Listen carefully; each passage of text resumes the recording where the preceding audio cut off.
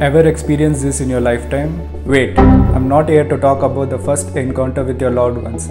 I'm here to talk about the electric shock that was generated when there was a touch between two different persons. So why do we get this electric shock when there is a touch between two different person or an object? This is Justin. Welcome to 369 Flop Shows. So everything that is made in this universe is made up of atom. An atom consists of three main particles, that is proton, neutron and electron. I combine them all three, I get an atom. Let's imagine that you have two different objects with you and you rub them against each other.